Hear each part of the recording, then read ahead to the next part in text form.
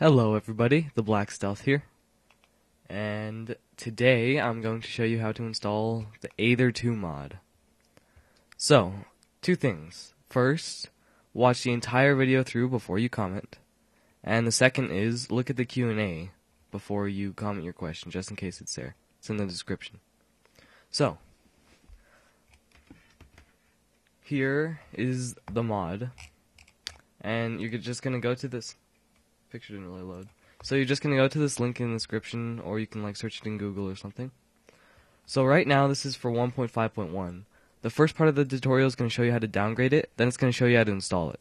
Once the mod updates, or once Minecraft updates, I'll just put an annotation that links you directly to the installation part so you can skip all the downgrading stuff. So, at the Aether II page, you're just going to scroll down to right here. So it says it requires Forge, Player API, and Player Render, and Player Render API. So you're just gonna download all those. I already downloaded them. They're kind of big files. Actually, that one wasn't. That one downloaded really quickly. And then right here you're gonna download it, the Aether mod.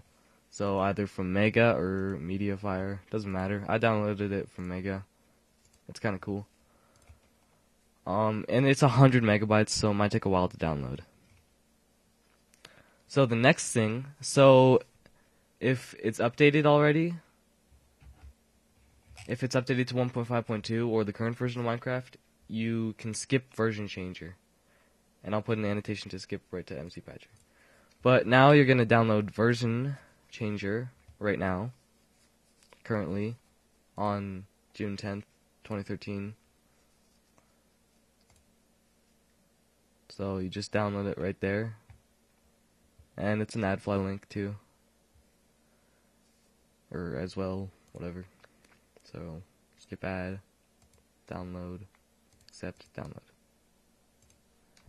And now you're gonna download MC Patcher. And normally I'd install mods directly into Minecraft.jar, but this is much easier. I'll just do this. So you're going to scroll down to where it says all other platforms right here. And you're just going to download via AdFly.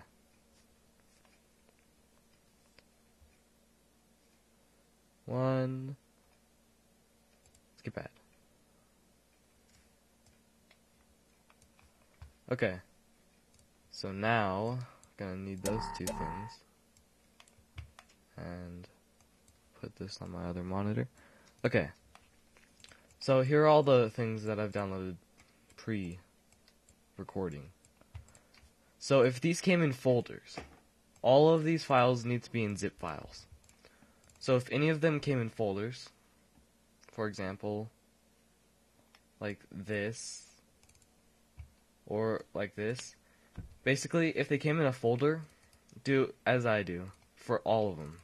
Open them up like this, highlight all of the classes, which is just a quick Command A. Right click and hit compress. Now this may not be 12 items for you. It obviously depends on which item you're compressing and then how many classes they have in the mod at the current time. So this will work for versions of Minecraft after 1.5.1, 1.5.2 or whatever. So just compress that. And then here's your mod, and you'll just name it like Player API, or whichever one you zipped up. But then if they just downloaded it as zips, because you're using Google Chrome, then you're good to go. So I don't need any of that. So I have all mine as zips. So the first thing you're going to do, if the mod hasn't updated yet, you're going to change your version. So open up mvc.jar and hit open. And it'll come up with this cool little logo right here. And then select a version. So we're just going to scroll right down to Minecraft 1.5.1. And now you just simply click change. And the little status bar will come up down here.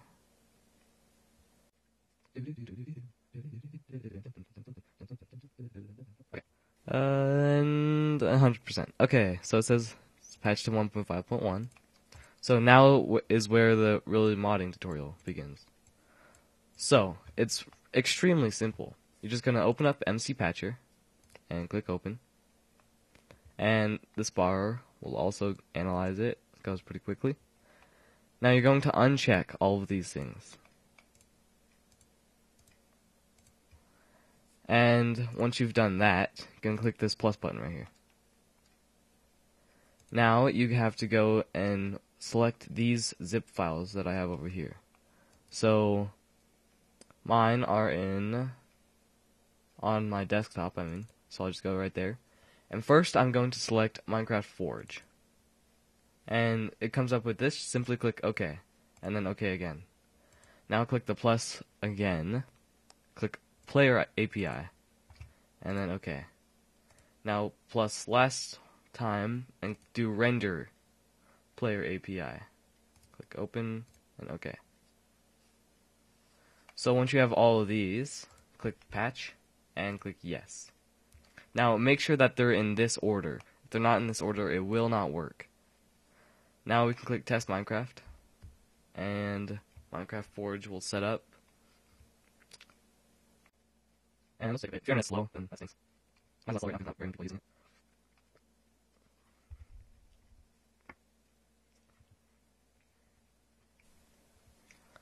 Alright, and here we are. So, if you just got a black screen, as you saw, I went to a black screen, then it showed the Mojang logo. If that stays for like a minute, then go watch my black screen fix.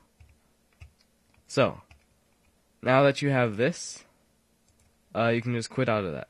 And can actually quit out of MC Patcher too. Now, just going to open a new Finder window. And you're going to go to your name and then the library. But if library doesn't show up, you're going to go up to Go, up here. You're going to hold down the Option key. Or it might be Alt. The Option or the Alt key, whichever one, they're the same key. And it'll come up with the library right there. You're just going to click that. Now you're going to go to Application Support. And you're going to find the Minecraft folder, which is right here, for me. And you're going to go into there. Now, you see that there's a mods folder right here. If there's not one, create one. And what you're going to do with that is you're going to drag. So as you can see, I have Minecraft Forge, Render Player, and Player API. All of those I already installed. Last one I have is the actual mod. So I'm simply going to drag this zip right into the mods folder. And that's it. Now you can just open up Minecraft as you normally would.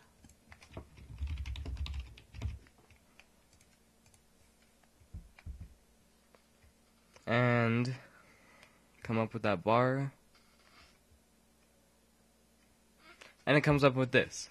So it's the Aether mod. As you can see, it worked. So I don't know, I like the Aether menu. And you can make a new world and try it out. Now I do know that this mod does work with shaders because I tried it out and it looks so awesome. So as you know, you just create a portal with some glowstone.